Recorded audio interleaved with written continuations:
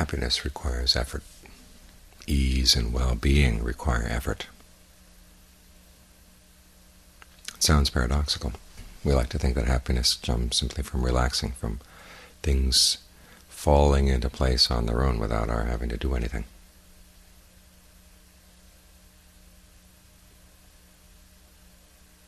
But that's because of our own misperception. The reason things do fall into place is because we've done good things in the past, and we're doing good things in the present.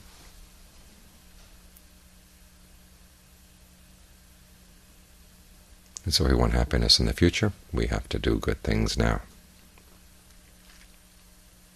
And if you want happiness in the present moment, it requires an effort as well. Because look at your mind. If it's wandering all over the place, there's only one way you're going to get it to settle down, and that's by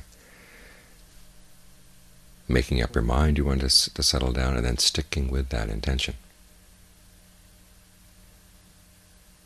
And that right there requires effort, because the nature of the mind is so often that whatever intention comes into the mind, you go right with it.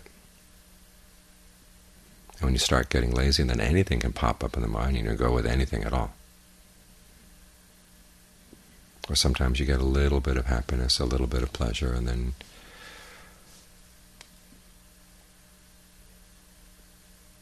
stop making any effort,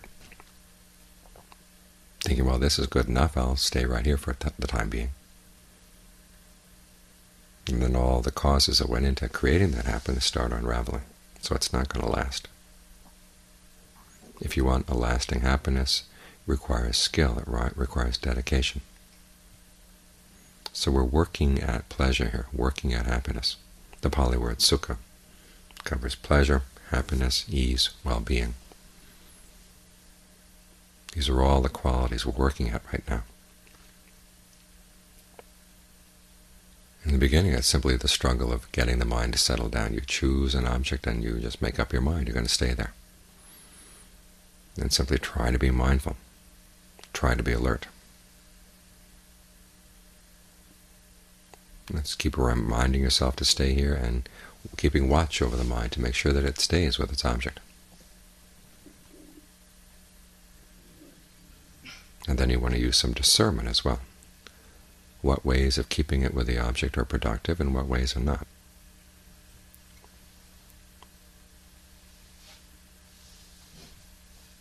You find that certain ways of breathing help keep the mind with the breath. So you breathe in those ways. You explore for a while.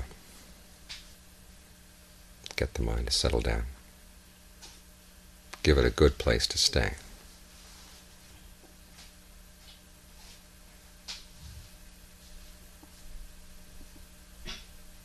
And then the question arises, how good is good enough?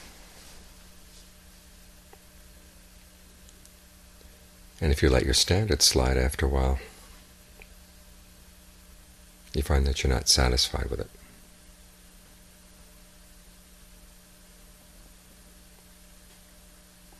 So you have to keep on trying to be more and more meticulous. Pay really close attention to how the breathing feels in the different parts of the body. And also notice that there are going to be parts of the body that don't immediately open up. They stay hardened, closed off.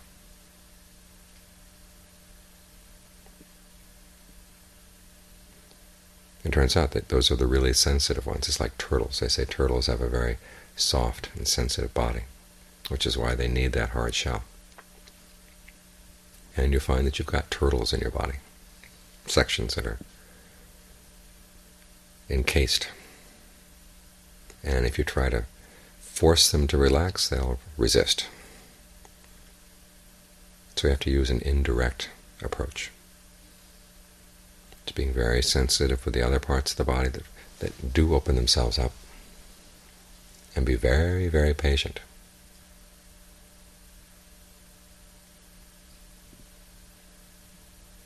The more sensitive, the more patient you are. Ultimately, those parts, the hardened parts, the turtles in the body, will eventually open up. And then you'll find that the meditation really does go straight to the heart. But you have to prove first that you're sensitive, meticulous, patient. It's like trying to get knowledge of any kind. You look at the definitive books on different subjects, and they're the ones where the author was very painstaking, didn't rush into print.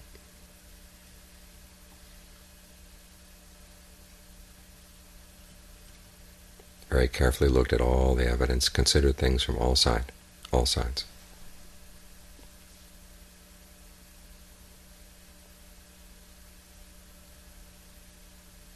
Until they thoroughly comprehended the subject. Then they're willing to put the book into print, and those are the books that last for a long time. It's the same with the knowledge that comes from meditation. You want knowledge that's going to serve you for a long time. So you have to be patient, you have to be careful, meticulous, gentle with the breath.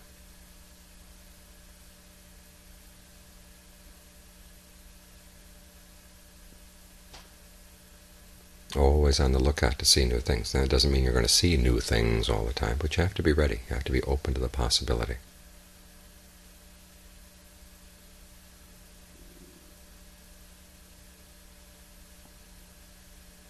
And that way the knowledge that you gain into the mind becomes definitive knowledge, the knowledge you gain about your body, the way the energy in the body reacts with the energy in the mind.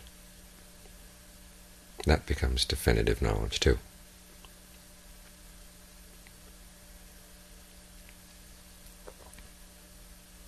This comes under the Pali term citta, which means mind in some cases, but in other cases means firm intent, that you're really giving yourself to it, giving your full attention.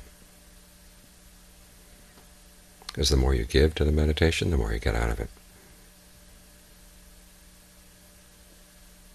This is a lesson that generosity brings into your meditation. If you're used to being generous outside, generous with things, generous with your knowledge, generous with your time and energy,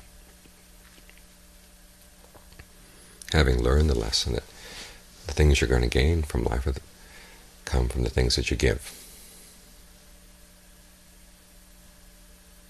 then when you come to the meditation, you've got to have that same attitude. What you're going to get out of the meditation depends on the patience and attention, the effort that you give to it.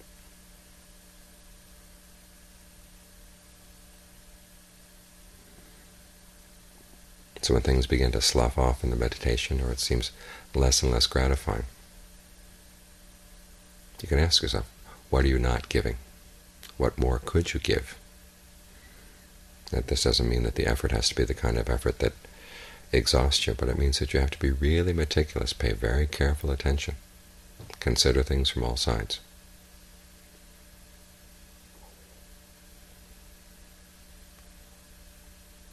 And that way you start seeing things in the meditation you didn't see before. There'll be subtle levels of ease and well-being that you hadn't noticed before.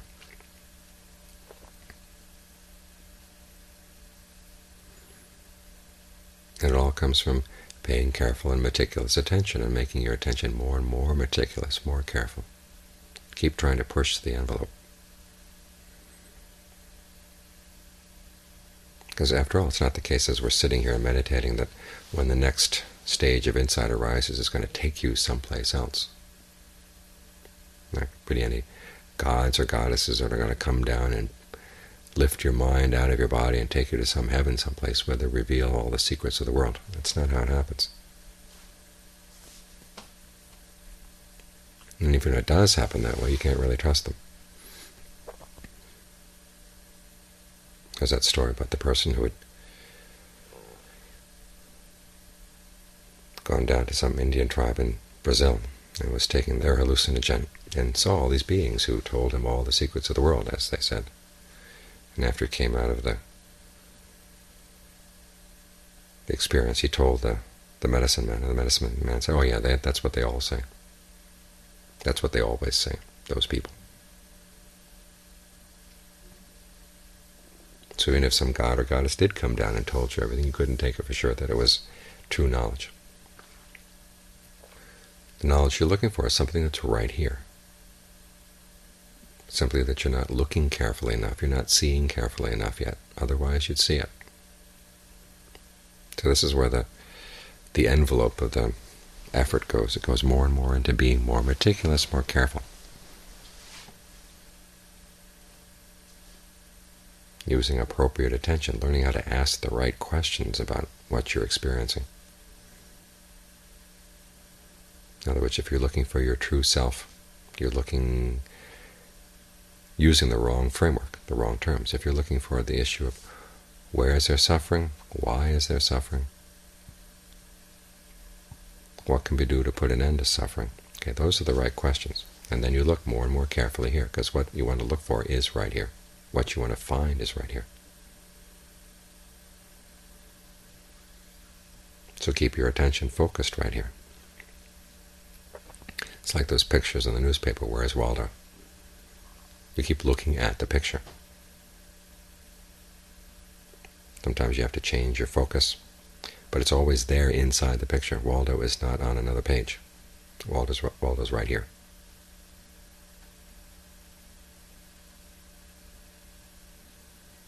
So keep looking right here. And the more careful your focus, the more meticulous your attention,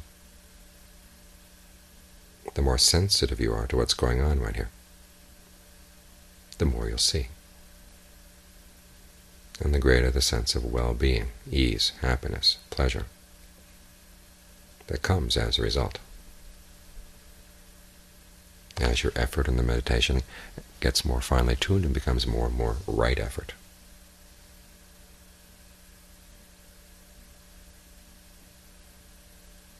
The kind of effort that really does make a difference.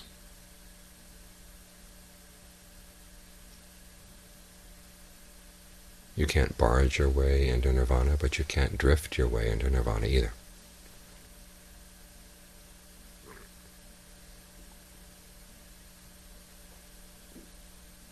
It's something you see.